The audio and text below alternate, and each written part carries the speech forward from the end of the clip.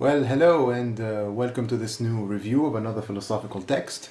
This time we're doing a short essay, very short actually, it's less than 5 pages long, but it's a very important essay, and it's also one of the texts that I recommend to anyone who wants to start reading philosophy. Like sometimes people ask me what book or text they should start with when, engaging for the first time with philosophy. I often recommend introductions instead of, heading on with the key texts. Like, for example, Simon Blackburn's book, Think, is an excellent introduction for beginners. You can also have Thomas Nigel, What Does It All Mean? It's also a good read if you're looking for a book to start with. Bertrand Russell, also The Problems of Philosophy, will provide you with a good summary of many of the concepts we use in philosophy. But if you are into literature and find it easier to read something when there's a story, I know some people like that. They cannot stand to read a book about an argument, or when the author just throws some weird concept at your face with complicated sentence structures. Like, philosophers are not really novelists or poets. I mean, some of them are. Some philosophers write very beautifully, but most philosophers, I mean, they're more concerned with treatises and essays, and sometimes people can find that boring. So if you're used to reading novels, for example, or poetry, philosophical writing can seem sterile, it can seem remote to you. So maybe you need, when you read, to be immersed in scenes and feel emotions. You enjoy figures of speech, and you need to feel implicated with some characters or stuff like that. Some people are like that, for them, if a book doesn't have a good writing style, they won't read it. And so if you're like that, well, I can recommend Sophie's World by Gardner. That would be great for you, and I know many people got interested in philosophy through that book in particular. It's a novel about a girl named Sophie who receives letters from an unknown professor in which he gives her the history of philosophy. Like, in each letter it's about a certain philosopher, his ideas, and there's also a cool story with a cool plot twist, so I think you will definitely enjoy that book. But for today I decided to take on a very short text, and I think it's one of the best introductions to philosophy, because you basically have in it exactly what is required of you when you practice philosophy. This is a text by the German philosopher Hegel, and contrary to the usual style of Hegel, like, Hegel is known for being a very bad writer, very obscure, notoriously difficult to read, and this text is actually pretty accessible when you compare it to his other works. So the text is called Who Thinks Abstractly, and you can find it online at marxist.org, or you can find it in this book right here, Hegel Texts and Commentary, compiled, translated and edited by Walter Kaufmann. It's a very short essay, less than 5 pages. I mean, it's basically an article, and its origins are as obscure as Hegel's main writing style. We're not sure when Hegel wrote it, or even why.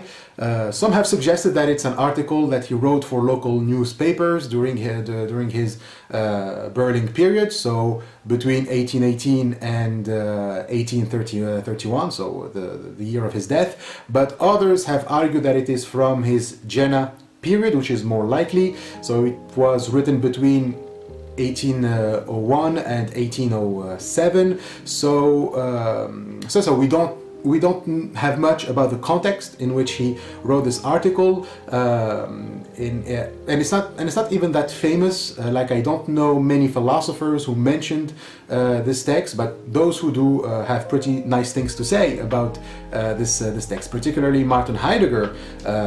For instance, he's one of the most important philosophers of the 20th century, and he presented this text as the best introduction to philosophy, to the philosophy of German idealism and to philosophy in general, with regard to its procedure of thought. That's from Heidegger's book, Schelling's Treatise on the Essence of Human Freedom. We will go back to this book.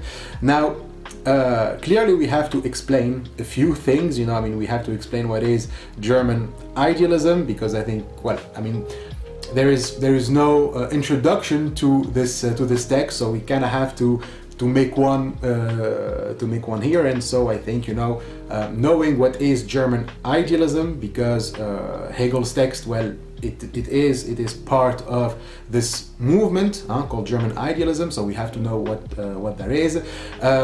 But we also have to address another thing in the quote I just gave you by Heidegger, which is, you know, that second part where he says it's the best introduction to philosophy with regard to its procedure of thought. Okay, so he states that the text is the best introduction to philosophy because its procedure of thought, and I think we should start with that. So what does that mean? Well, it means that the way the text is arguing is a great example for anyone who wants to see how a philosopher thinks, okay? Like what is the procedure that thinking takes in order to be philosophical, right? So thought is a process, and depending on the process of your thought will determine its quality and will determine if it's philosophical or not. So here we're not interested in the content of the thought, but rather we're concerned with the procedure of that thought. Okay, a thought has content, of course, but we're more interested, you know, in how you reach that content or how that content was formed. So a philosopher always wants the content of his thoughts to be difficult to refute on reasonable grounds, because the process he went through to reach that content is, well, solid. It doesn't omit relevant facts, it minimizes fallacies, it has to be coherent, etc. So basically you need your thought to be concrete, and that's what Hegel is trying to show us with this text. Okay, how to have the right procedure of thought to be called a philosopher. You need to think concretely in order to be a philosopher, and that can seem a little bit weird, you know, because the title of the text is "Who Thinks Abstractly," and Hegel is basically saying that you have to think concretely, and the opposite of a concrete thought, it's an abstract thought. Now, I know some people, you know, when like when I gave this text during workshops, for example, the participants, they were kind of baffled by this, because they thought that, you know, to think abstractly is what philosophers do. Okay, because they think that, you know, philosophers think abstractly because philosophers always deal with abstractions, you know, and we often take the ability to think with abstract concepts as a, you know, as a sign of intelligence, because abstractions aren't objects that you can touch or see. They're not material. You cannot manipulate them like you would, you know, manipulate clay, for example, or wood. You know, I mean, abstractions are like mental representations or entities that have, that you have to interact with without being able to see or touch them directly. You know, an example of this is mathematical or physical equations. You can't really see E equals mc square. You can see the symbols by writing, you know, the equation on a board, but the equation itself, well, you don't see it, and yet it is something that is governing most of our physical reality. So it would require a lot of intellectual gymnastics to be able to grasp nature, for example, through equations, through a disembodied representation of the natural world. So to say that, you know, Einstein's equation is about energy feels kind of weird, because, well, we don't see any energy in E equals mc square, right? Like, equations are not visible, you know, and you don't even see the process of you know, of how energy is created, which, you know, the equation is supposed to be capturing that. So these equations, when you don't see them, you only deduce them through, you know, experimentation, observation, rational thinking, and all of that. And so, as I am experimenting with the physical world, you know, at one point I won't need to be, you know, really experimenting it with my, you know, with my senses. Like at some point, you know, there's just a limit to what my senses can reveal to me about the world. Like, you know, I can only experiment a word just to test a hypothesis, to see if the equation is correct, because I can, you know, I'm going to predict some. I'm going to use the equation to predict some phenomena, and if my senses can see that phenomena, well, then I conclude that my equation is accurate, right? But to understand that word, I cannot just rely on my senses. So I need to go beyond, you know, experimenting in that sense. And so, you know, I reach a point where I am basically understanding the world through a bunch of equations, through a bunch of abstractions. So that's basically an abstraction. You see the world, you are looking at the world, and in order to understand it, to better understand it, you need to compress or reduce it into abstractions that make it easier for you to understand that word, to interact with it.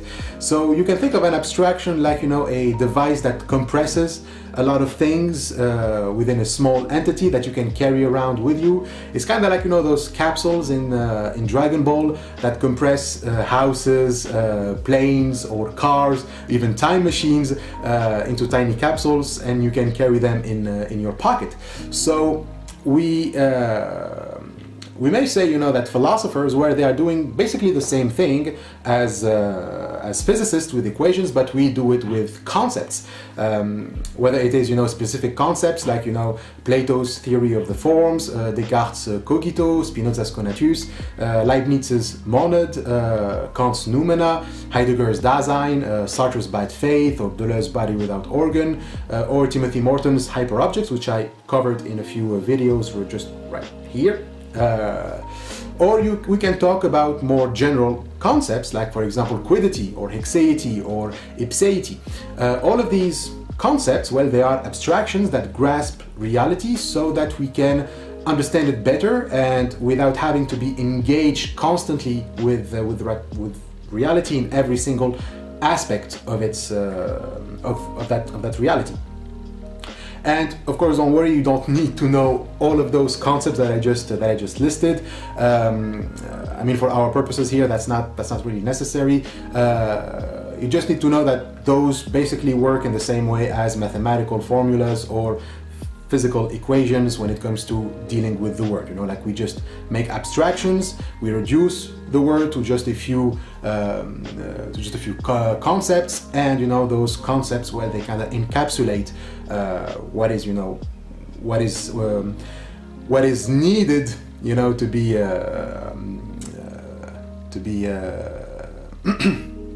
to be kept in mind when we think about the world. So does this mean that you have to know a lot of abstractions in order to be a philosopher? Well, the answer is no, because, well, we already know a lot of abstractions. Like, we use abstractions basically all the time in our life. It doesn't take you to be a philosopher or a physicist or a mathematician to be you know, working with abstractions. Our language, for example, language is a bunch of abstractions. Each one of our words is an abstraction, which is essential for communication. Like when I say the word tree, for example, I turn the tree into an abstraction so I can carry it with me.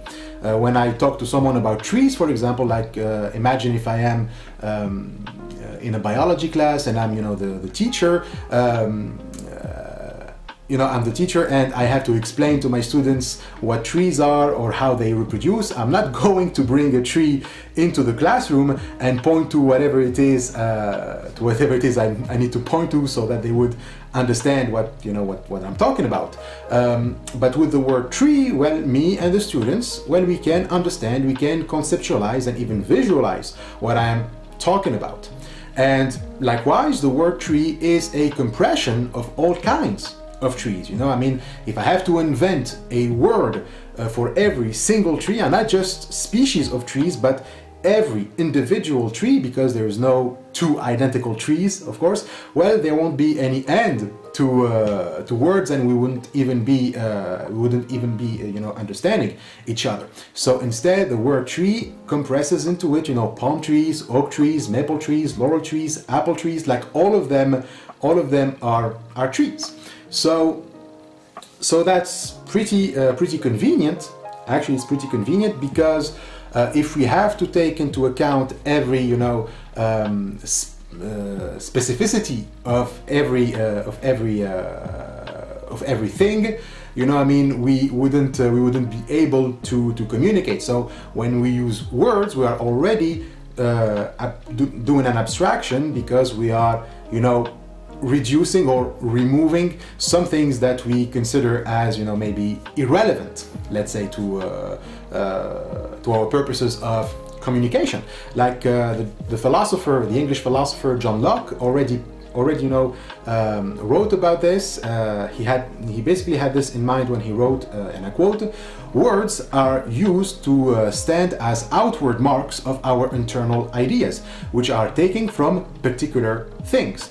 But if every particular idea that we take in had its own special name, there would be no end to names. To prevent this, the mind makes particular ideas received from particular things become general, which it does by considering them as they are in the mind, mental appearances, separate from all other existences and from the circumstances of real existence, such as time, place, and so on. This procedure is called abstraction. In it, an idea taken from a particular thing becomes a general representative of all of the same kind, and its name becomes a general name that is applicable to any existing thing that fits that abstract idea." So that's taken from his essay concerning human understanding. And so basically, you know, that's a neat definition of an abstraction. You know, I mean, you reduce something into one concept, like it can be like a word, for example, and that word, well, kind of overlooks the you know, like the circumstances, the time, place, the context of that of the thing that you were reducing to an abstraction, and you know, that makes it easier. It makes it more practical for communication. So already, no, you don't need to be. You don't need. Like being a philosopher isn't just limited to dealing with abstractions. Now people can say that, you know, a philosopher deals with complex abstractions that requires a lot of training, skill, and knowledge to grasp and use. That can be true. Philosophers often deal with complex abstractions instead of simple ones that we use in our everyday life, like, you know, our languages, and have more pragmatic purposes than, you know, philosophical abstractions. But that doesn't make you a philosopher. That's not enough. That you know what quiddity is, for example, or what is the body without organs, doesn't make you a philosopher, because, as we said, philosophy isn't about the content of your thought. Having complex abstractions that in your mind, that's great, but that's just the content. It's not the procedure. Sure, I mean, some disciplines can maybe be satisfied with just the content. Like, I think if in physics, for example, if you know your equations, then I think you would qualify technically to be called a physicist. But in philosophy, it's often a whole different story. Like, what matters is what you do with your abstractions. How do you think about them? So we are more concerned with the process in which you apply or by which you reach those concepts. So you can still think in an unphilosophical way or a non-philosophical way about philosophical abstractions. And that is what makes your thinking abstract instead of concrete. So when Hegel talks about abstract thinking, he doesn't have in mind the content of your thoughts, but the way you think. And so the question is to know how to distinguish between an abstract thought and a concrete thought. And so this is where German idealism comes in, because, well, the German idealists like Immanuel Kant, Fichte, Schelling, Hölderlin, and Hegel were obsessed with this issue, and this is where we turn to them, because what they were trying to do is to distinguish between, you know, the abstract thought and the concrete thought. And so we can just use Heidegger's book, the one that I mentioned earlier, from which I get the quote about Hegel's text. We can use that book to understand, you know, what is German idealism. Because, well, the book that Heidegger wrote is actually a review. I think it was some lectures. It was some lectures that he gave. I forgot when. But it was about a book by another German idealist, Friedrich Schelling, and about his treatise on the essence of human freedom, to be more precise. So we need to say a few words about that book, because Schelling was a very important influence on Hegel. We can say, you know, that we can even say that, you know, Hegel's text, Who Thinks Abstractly, is basically Schelling's thought put in practice. You know, Who Thinks Abstractly is basically Schelling's German idealism applied to everyday life. So Hegel, if we put his Who Thinks Abstractly at 1807, means that he wrote that text while being the roommate of Schelling, and Schelling published his treatise like 2 years later. So these two were very close together, and we can say, you know, like the relationship between these two texts, between Schelling's treatise and Hegel's short article. We can say, you know, that one provides the theory while the other one provides the practice.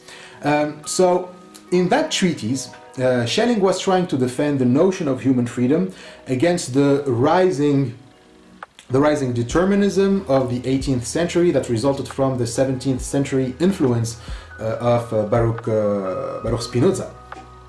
So Spinoza argued that everything was God, that nature and God are basically the same thing.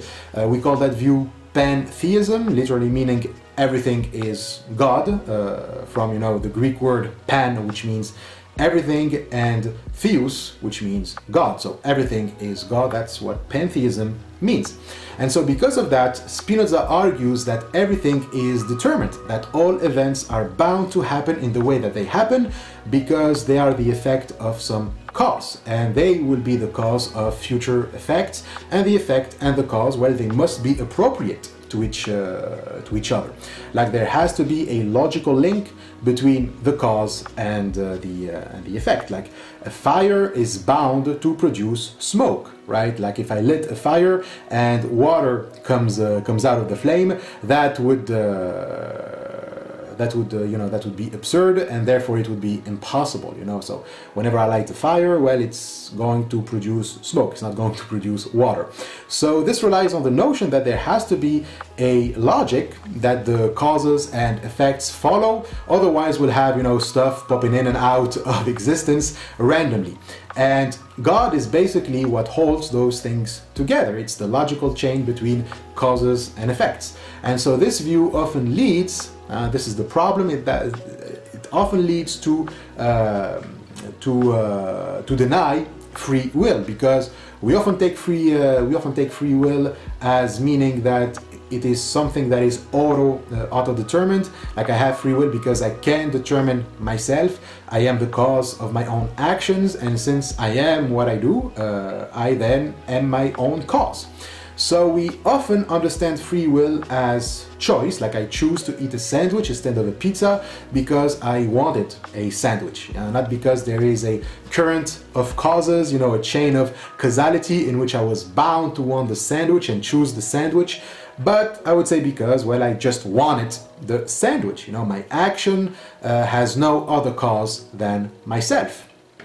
But then this raises a problem, which is, well, we seem to be in a world in which everything that exists has a cause, right? I mean, there is no uncaused cause, there is no uncaused things. Well, Well, I mean, technically, I mean, you can have uncaused causes, but you know that's way too complicated for our purposes here. And besides, this is the 18th century, so we're kind of doing with what we have. So we're just going to say that there are no uncaused causes. So we look at the world, everything that exists in this world has a cause, but then free will also exists, so it's also a thing, it's part of everything that exists. But if free will exists, then it has a cause, and if it has a cause, well, free will cannot be something else than what the cause makes it to be, you know, or forces it to be. So whatever causes my free will obliges my free will to be free will. Like, you know, the fire obliges the smoke to be smoke. And so the smoke cannot be anything else. So if free will cannot be anything else, then my free will isn't really free, right? And it is also caused by something else. So in this sense, I am not free in two ways. I mean, I'm not free because something else is determining me. So I'm not auto-determined. And the second way is that you cannot be anything else but whatever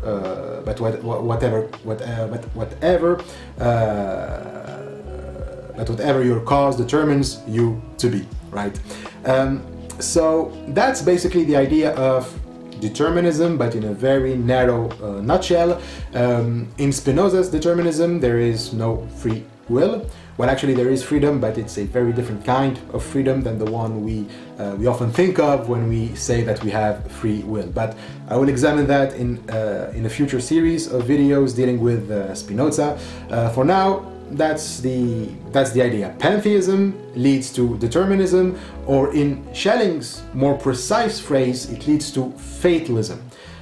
So you know, I mean, determinism and fatalism are not really the same thing. Like, fatalism is like a hardcore determinism in which everything is already decided upon, and there is no escape from this current of causality. So Schelling therefore criticizes Spinoza on those grounds. Like, he accepts pantheism, but he rejects fatalism. And as Heidegger says in his book on Schelling, by an anticipatory reflection, Schelling unsettles the interpretation of pantheism as fatalism current in his time. He tries to show that pantheism so little necessarily leads to the denial of freedom, that on the contrary, the primordial experience of freedom requires pantheism. So basically, Schelling is accepting that, you know, everything is one substance, like everything is God, but he wants to make room for free will.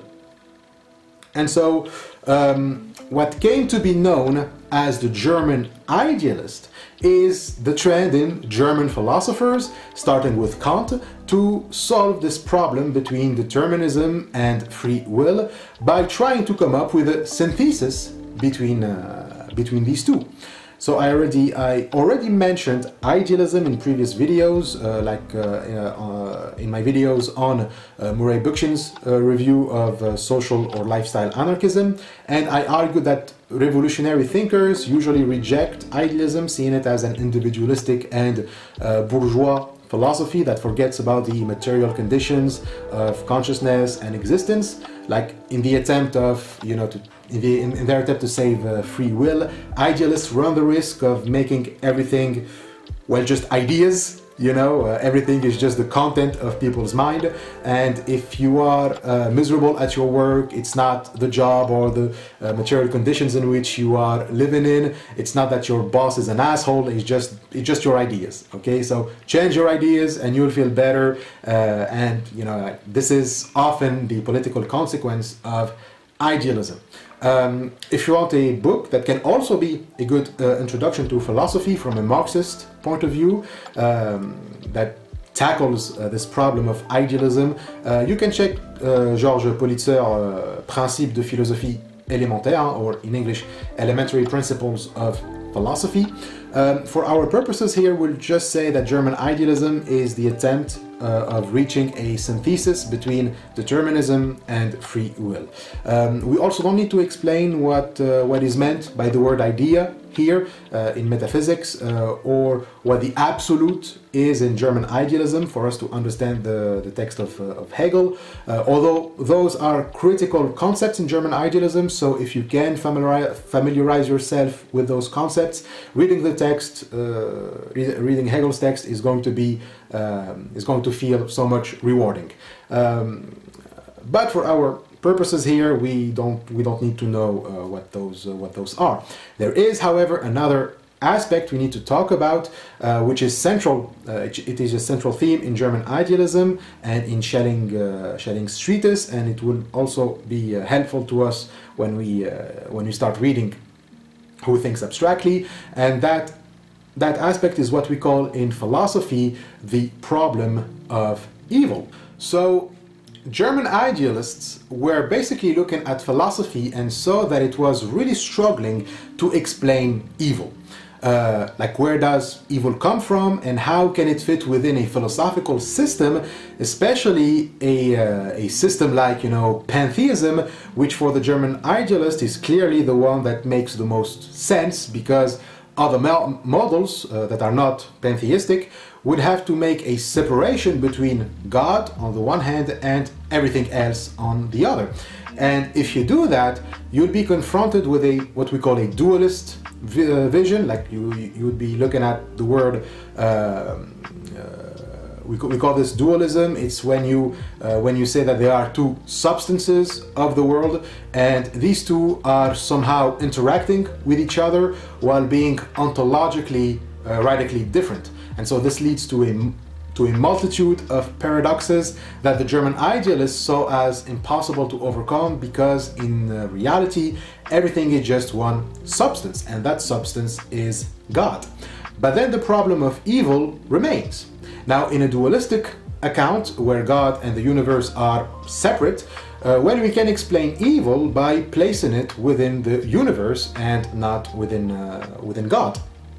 Like, we can say that evil is caused by human beings, and human beings are separate from God.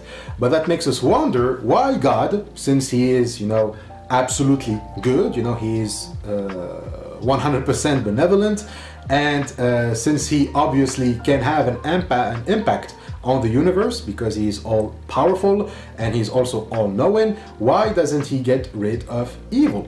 So that would contradict His essential features, and we call this the Epicurean paradox, because Epicurus, the philosopher Epicurus, was the one who brought this paradox. Like, if God is all powerful, all knowing, and benevolent, why is He then allowing evil to exist? And so in the pantheistic model, however, we have a monist model. There's just one substance. God and universe aren't, separate, but then that would mean that evil is also a feature of God, and that would obviously contradict God's essence too, and it will also be a problem regarding our freedom. So remember that Schelling's essay is about human freedom, and he's going to be arguing that you cannot have freedom in a system that throws away the possibility of evil. Like in simplistic determinism, for example, if everything is determined, then the concept of evil doesn't make sense anymore, because every act will be determined by other acts, and if you want evil, then you need acts that are committed by free will. So without free will there is no evil, and without evil there would be no free will. And so the reality is, well, evil exists, so freedom has to exist as well. And so the problem is how we are going to reconcile that with pantheism. And so Heidegger tells us that there are three ways to look at that problem. One, you can look at it through immanence, being contained, through concursus, or accompaniment, and three, through a system of emanation, the flowing of things from God. Now, what does all of this mean? Well, as for the first one, well, we've already explained it. It's when you say that evil is also, posited in God, that evil is contained within God, which then leads us to say that evil is being contained within God, and that would be impossible because it would contradict his benevolent attribute. So the second way means that we look at evil as a supplement, it is an accompaniment, something added to the system like a parasite. But then the problem arises again, where does that parasite come from? And if so, you'll have to explain, why God is allowing it to be there in the first place, and so you're going to end up with a dualistic vision of the world. And as Heidegger says, both of these systems, that of immanence and that of concursus, are so posited that all positive being is understood as coming from God. But if evil is something positive, then these systems negate themselves, since God is always thought as the ens perfectissimum, so the thing that is, perfect by excellence, as the highest being, excluding every lack. And as for the third option, it says that evil is just a matter of how far we are from God. Like we are still within God, but it's like, you are near the border instead of, being close to the center. But this view also has a problem, because as Heidegger says, in the system of things flowing from God, the system of emanation, the difficulty of unifying evil with God is not removed, it is just postponed. Like the problem of evil is solved for those who are far from God, but as you move up on this, spectrum towards the divine center or whatever, the problem of evil, well, it's going to rise again. So you're just postponing the problem, like, yeah, we'll deal with it when we get close to God. And so none of these models reflect, the true meaning of human freedom, which for Schelling is freedom for good and evil. So as long as we are human, we cannot conceive of any kind of freedom, no matter how close we're trying to get close to God, that would make evil a supplement, something added, or something that is accidental within the system. We need to look at evil as something substantial within freedom. So freedom must always be understood as the capacity for both good and evil, period. And for the German idealists, well, they also need a system that explains evil as existing together or belonging with God. And so Heidegger and Schelling therefore frame the problem differently. The reason why evil is so problematic is because we are taking it as non-existent, as a negative, as a lack in being. So since being is what exists, and what exists can be apprehended by thought, whatever cannot be apprehended by thought, well, cannot exist. So evil is something that we cannot explain, therefore evil is often seen as something that doesn't belong to the realm of existence. This is where Heidegger offers a different take on this issue, which is to say that although lack is an absence, we can say that lack is a being non-present. And so like non-presence becomes a mode of being, a way for being to be, to be a non-being. Like you can understand this with the example of blindness. Like blindness is the absence of sight, but blindness, despite being a lack, it is something real. Like it is something that is positive. Not positive in the sense that it is good, but positive in the sense that it is present in reality. He says, the blind man who has lost his sight will argue vigorously against the statement that blindness is nothing existent and nothing depressing and nothing burdensome. Thus, nothingness is not negatory. So the German idealists don't see evil as a lack, but as a positive lack. That is an existent being that exists but in the mode of lack. So this means that in order to be good, to be benevolent, the godness of God must be also the ground for the possibility of that mode of existence. God has also to be the ground for that possibility of being, which is, the possibility of lack, and in this case, it's going to be evil. The goodness of God has to be the ground of evil, as well as all the other modes of existence. So, to be the ground of beings, as we shall see, doesn't mean that the beings must be and remain dependent of you, but rather you are the very own condition of their independence. So for evil to exist, a certain independence must exist between that evil, and its ground. Okay, since the ground is goodness, because the ground is God, and evil is in opposition to that, then beings must be independent from their ground. As Heidegger writes, but if freedom as the capability of evil must have a root independent of God, and if God, on the other hand, is to remain the one and sole root of beings, then this ground of evil, independent of God, can only be in God. There must be in God something which God himself is not. God must be conceived more primordially. And so this concept of God, more primordially, as God, God as the ground of all things, and likewise things can be the grounds for other things, like human beings are grounded in their freedom, which means that it includes all possible ways for human beings to exist, all of their possibilities as modes of their beings. Like human beings can exist as happy, they can exist as sad, they can exist as joyful, as eccentric, as conservative, as men, as women, as trans, as alive, but also as dead. And so the fact that we die, for example, means that we can also exist as, non-humans, or as non-present humans. Our own humanity grounds, those possibilities, including the possibility of our impossibility.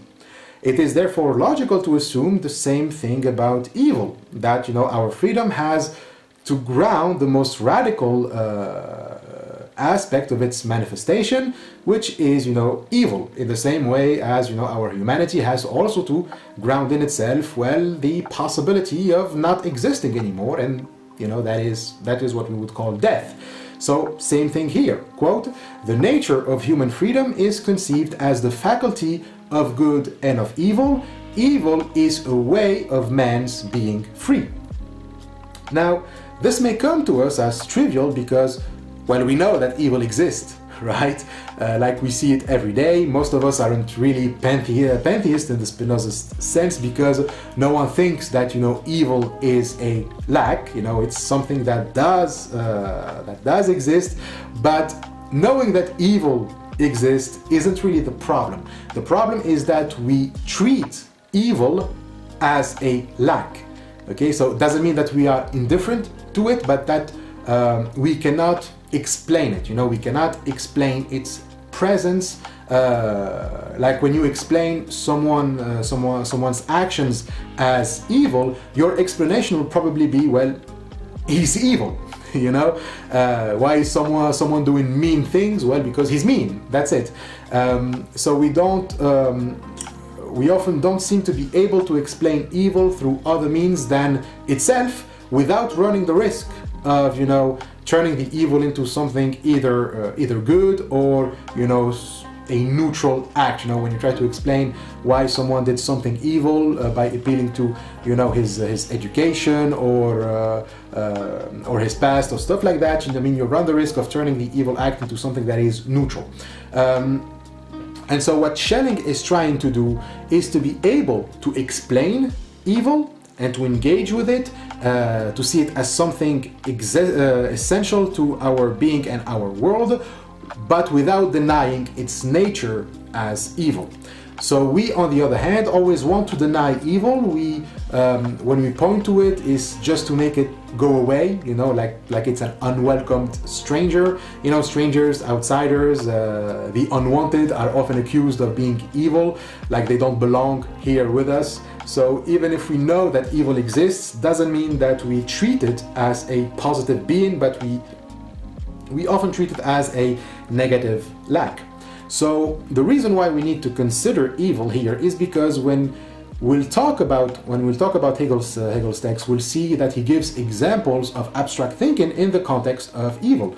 But for now, I mean, we're just going to stick to this idea so far. Like, if you want freedom, you need evil, and that freedom is incompatible with God if we take the pantheistic God,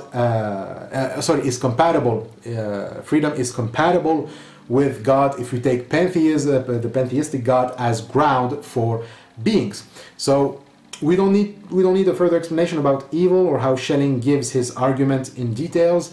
Maybe I'll do that one day if I cover Schelling's treatise. What we need for now is to understand that German idealists are trying to overcome these difficulties that seem for many to be aporias, which means unsolvable puzzles, and more specifically, they're concerned with the limits and obstacles we have when trying to overcome, you know, difficulties like these. And so the reason why people struggle so much between, you know, determinism and free will is because, according to Schelling, their thinking is superfluous. Like they have some limits in their thought that they cannot seem to overcome, and in order to understand those limits, we need to look back at, you know, at the phrase of pantheism, God is everything, and more specifically to the is, okay, to the verb to be. Because for the German idealist, the verb to be is significant, but we don't pay enough attention to it. Like for them, when I say X is Y, the is plays the role of identification. You know that X is Y means that Y is X, that Y belongs to X. The predicate is identical to the subject. So in other words, Y cannot be different from X, because then we'll have to say that X is not X, you know? And so the phrase X is Y means that X is not X, which is absurd, okay? A cat cannot be a not cat, right? A cat cannot be a dog. So for the German idealist, this is what breeds fatalism. The idea that you think that a thing is identical to itself in this manner, okay? So God is everything equates everything with God, and therefore every single thing cannot be more than what it is, okay? So it is strictly deterministic, okay? Everything is strictly determined to the point of fatalism. But Schelling says that that's not how we should understand that sentence, you know, everything is God. When we say X is Y, true, it is helpful in many practical ways to see things like that, but there is also another way, a higher understanding of the law of identity. And in this higher understanding, the subject and the predicate aren't identical to each other, okay? But rather, the subject is going to ground the predicate. Quote, in the is, we must think more of something quite different from mere identicalness, in which subject and predicate are thrown together, then appearing to be arbitrarily exchangeable. Subject is predicate means S grounds the possibility of being of P. Is the ground of P is the ground lying at the basis and thus prior. S is P means S grounds or gives P its ground. So here, instead of, you know, determining the predicate, the subject plays the role of offering the range of possibilities of being for the predicate, okay? It doesn't determine, it actually frees the predicate. So the phrase God is everything means that God is ground on which everything can exist as free beings. So therefore, the predicate has to be different from its subject. Its freedom lies in that it is others, that it is other than its subject, than its own ground. So the pantheism doesn't reject freedom, but serves as the ground for freedom as its condition. Freedom requires pantheism, as we said earlier. But the incapacity of seeing how the subject and the predicate are not just identical to each other, but one grounds the other in the sense that it allows its freedom, which means that the predicate can be and must be in opposition to its subject. The incapability of understanding this is what the German idealists call superfluous thinking. As Heidegger says, superfluous thinking is distinguished by the fact that it thinks incompatible things next to each other without looking at them, sometimes appealing to one another, sometimes to the other. And opposition prevail, but neither of what is opposed is to be relinquished in favor of the other. Both are existent. So in other words, those limits make us see the problem through only one aspect at a time. It's either pantheism or free will. You cannot have them both. This is superfluous thinking. And so Heidegger provides another example with science. We often hear that science has to be objective, right? As in, it is independent of your subjectivity, your opinion, your interest, your desires, your ideology, etc. Science is neutral. And so in this case, Heidegger questions if indeed science is objective, can only be objective, or if this is stemming from from a limit, an obstacle to see how science can also be subjective in the sense that it has a space for creativity and imagination. Quote, all science is objective, otherwise it would be all science is objective, otherwise it would be subjective. I cannot think of a science other than objective, that is, either everything is objective or subjective, and that is all. But whether perhaps science is at the same time objective and at the same time subjective, that is at bottom neither the one nor the other, that is neither asked nor even comprehended as the possibility of a question. So basically he's saying that, people often, they can think of science in just one way at a time. Science is either completely objective or completely subjective. But, to think of science as being both at the same time, that can be very challenging for superfluous thinking, and that space, that space, in which you have imagination and subjectivity in science isn't something that coexists with, the neutrality of science, but it is a feature of science itself. Like it's not a supplement, it's not something that accompanies science. Like we were talking earlier about, about the idea that evil is just, a supplement to God. So that science is at the same time objective and subjective. Like it's not like it has two features and we can choose which one we will take, but rather that we cannot have one without the other. Like you have to have them both simultaneously. And so for Heidegger, people who can see beyond this narrow kind of thinking, they lack what in philosophy is called the dialectics. Dialectical, dialogene means here to understand one thing in transition, that's dia, through the other in its essential relation to the other, and not simply to have instant opinions. A dialectical proposition, for example, is the statement, the one is the other. For someone invested in dialectics, this sentence is for someone unversed in dialectics, this sentence is simply false and senseless. For him, the one is precisely the one, and the other is the other. And so, in short, dialectics is a skill. I consider it a skill that allows you to think in ways as to bring two positions, two ideas that at first seemed unreconcilable with each other, but as you start developing them both, analyzing them, putting them, in front of each other, within the tension, you will find that, something else is being created, a synthesis between what we call the thesis and the antithesis that overcomes, the contradiction between those two positions. So for the German idealists, nothing is without this tension, without, contradiction, and so they bring this tension to the very essence of being of everything. Like, in other words, to understand the world, we have to admit that there is a tension between being, with a capital B, and beings. Like the being of the chair I am sitting on is in tension with the chair, right? So this means that everything, like within everything, let's say every unit of being, there has to be this tension, okay? There is a tension between the being of the chair and the chair.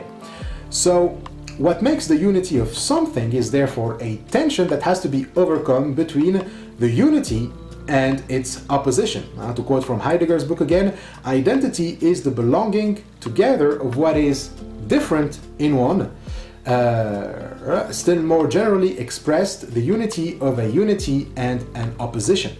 So in common thinking, we don't like to think about the world in that way, or at least we can agree intellectually that things are in tension with each other or with being, but then we'll go like, so what? Right? Like, why should we have to care about this? We can just, take it as suggesting that the world is mysterious or magical in some ways, to give us some feeling of enchantment maybe, but it just stops right there, We are either indifferent to that mystery of ontology, or we just appeal to it when we want to justify some superstitious bullshit as we have as opinions, things like, for example, the law of attraction, maybe, or acupuncture, or some, Eastern esoteric spirituality where we claim that there are some cosmic tensions governing our world, just to feel a sense of awe, But concretely, it's not really something that will affect me in my life. Beyond the psychological benefits that I can get from it. And if I think about it, it's just going to give me, some headaches. So let's just say, that yeah, okay, things are the one and the other, but then okay, it's cool, it's fine. It has some spirituality behind it, but other than that, who cares? So I can just say that I know that a unity is the unity of a unity and of an opposition. I can say, that the one is the other. It certainly sounds weird, but screw it. I'm going to keep living like I've always been, right? Or I can say, or I can say it in some sort of edgy, new age spiritual, smarty pants, Rick and Morty fan, dipshit wannabe. But then again, I won't be grasping what it really means for the one to be the other. So the higher sense of identity is still unreached. And so if you think like that, well, you would still be stuck in what German idealists call dialectical adolescence, Like dialectical maturity isn't an option for superfluous thinking, superfluous thinking at best stops at the adolescent phase of dialectics. So maybe because if I have to apply that to my everyday life, it would be very difficult to function, right? Like if I have to use the higher understanding of identity in my practical life, that would be very very complicated for me, to communicate with people, to do my everyday tasks. So instead of acting out that the tension exists, common thinking would rather take things for identical because it's more pragmatic, It's more practical for us to say that something is what it is, rather than saying that something is what it is and what it is not, right? You can think of that meme, the meme, it is what it is. It has a certain appeal because it makes things seem obvious to us, you know, so obvious that even though that sentence is uttered in a fatalistic way, like, you know, you get screwed or something and you just say it is what it is, and so it is so obvious that you got screwed, that there is nothing much you can do, you know. And so in that fatality there is some sense of relief, you know. It's always a relief when things are what they are, but that doesn't tell us if, you know, they are like that in reality, you know. And we can ask ourselves, well, what is the consequence of that? Are there any undesirable effects when we omit the dialectical maturity when we are thinking about, you know, about our lives and some problems in philosophy, but also in our lives? Well, Schelling and Hegel think there is. You know, the law of identity, understood in its fatalistic sense, leads us to be completely passive, actually. We don't care anymore. No other possibilities for being come to our minds but those that we are familiar with, you know. People simply take things as they are, in the sense of simply complying with the status quo. And so, despite the bad reputation that idealism got from, you know, the socialists like Marxists and communists, you can still find a lot of revolutionary potential in German idealism. I mean, Marx himself was an idealist in his younger years, and even when he matured into, you know, the writer of Das Kapital, he still was using the methodology of, you know, the German idealists to promote the interests of the working class. So the whole point of Marxism is to educate the working class so that the working class create new classless societies, a society that is free from its fatalistic superstition. And so in this sense, Marxism is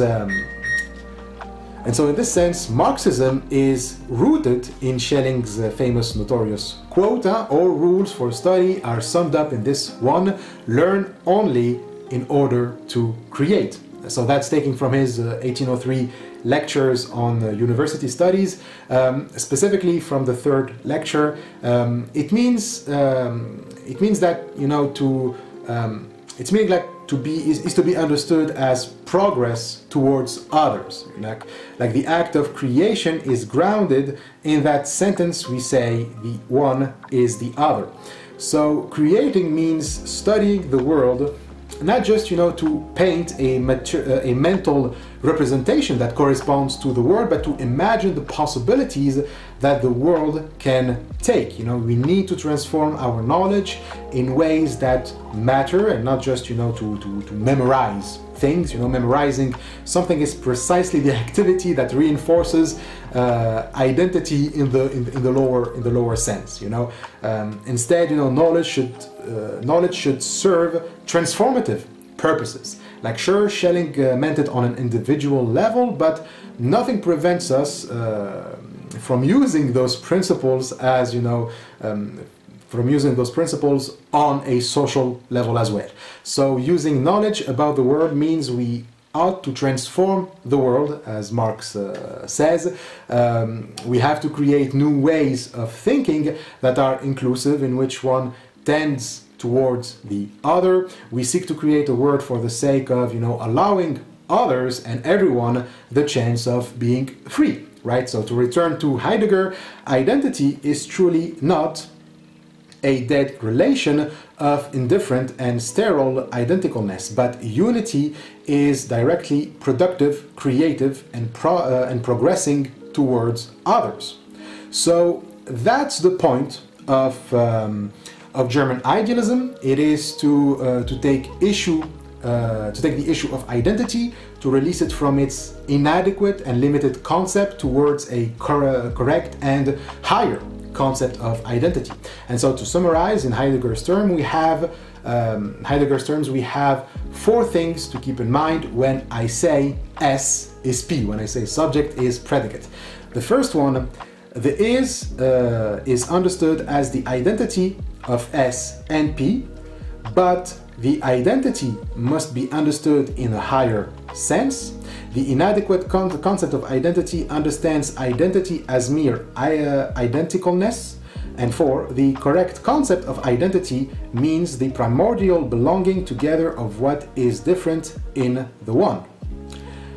And to pass from the inadequate to the correct concept of identity in which both the one and the other are included, where the tension is overcome, well, for that we need dialectics. We need mature dialectics. People need to be versed in dialectics in order to do that. Okay, quoted, the thinking unversed in dialectics always thinks in one perspective only.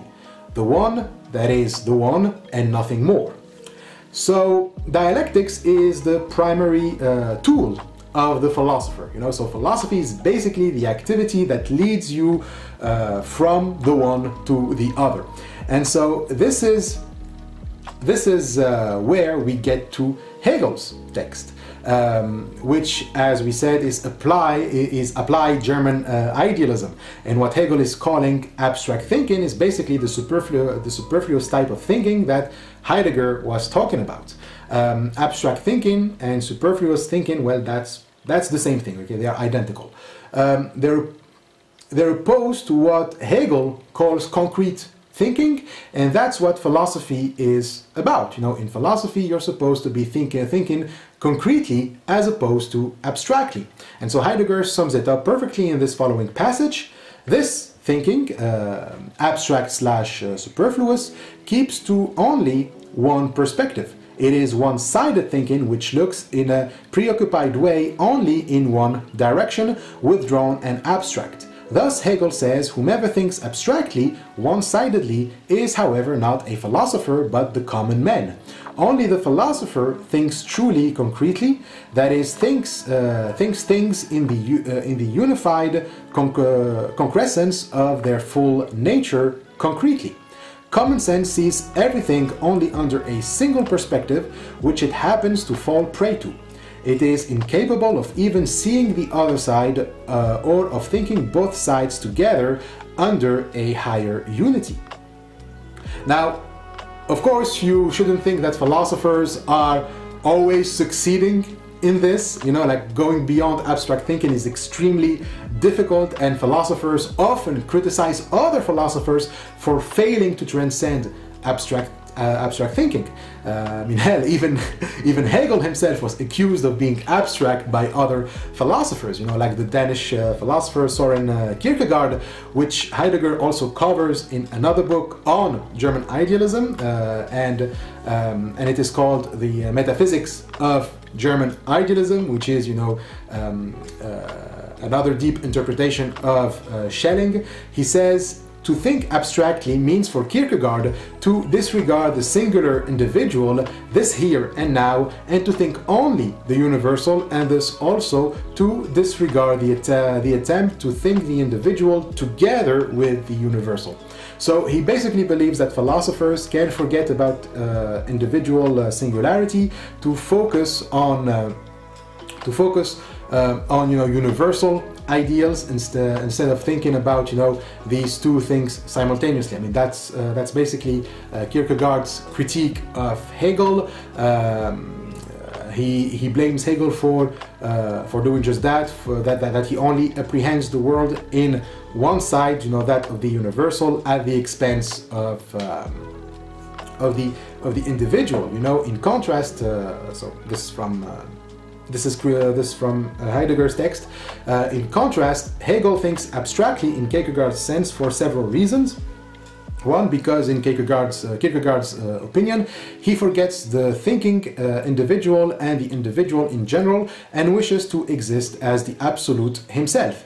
Two, because he mediates the difference between time and eternity, does not allow this infinite contradiction to persist, but sublates it by, in general, sublating the contradiction in everything instead of recognizing the paradox that the eternal has become a fact in the temporal. And three, the sublation of all contradictions and the apparent overlapping of the individual is connected to the essence of metaphysics as metaphysics of the unconditional subjectivity of spirit. Okay, so it's a little bit complicated, but it doesn't really matter. If you want to get that in details, you can still check check the book.